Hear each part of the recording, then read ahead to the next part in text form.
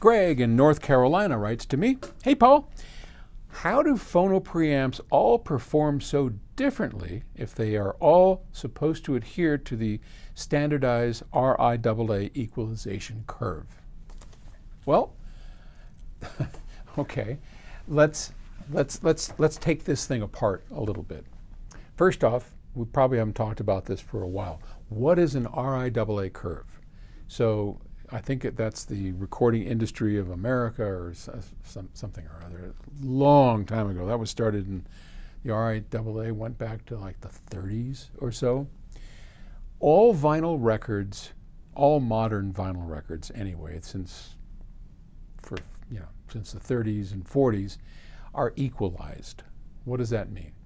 It means that in order to become a long play record, that's where LP came from, the letters LP, long play, what we do when we master and cut the disc, we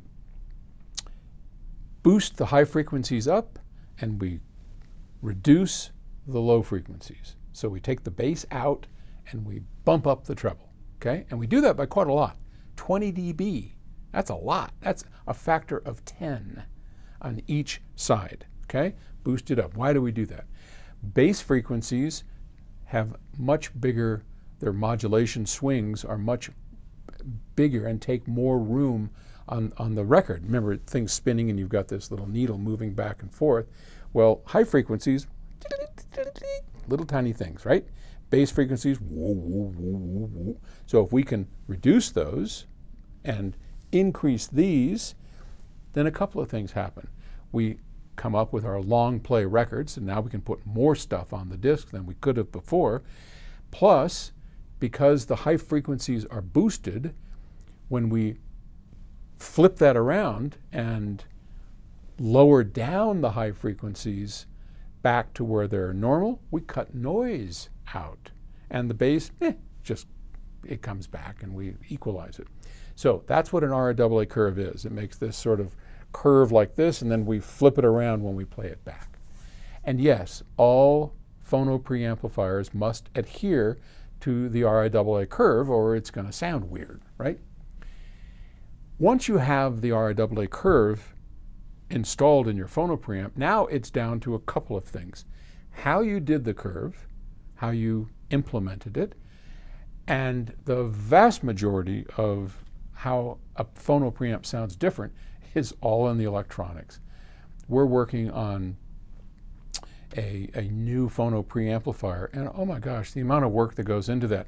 How much feedback? Is the RIAA curve, do we split it in half and do the top half first and then the bottom half second? Do we do it passively? Do we do it actively?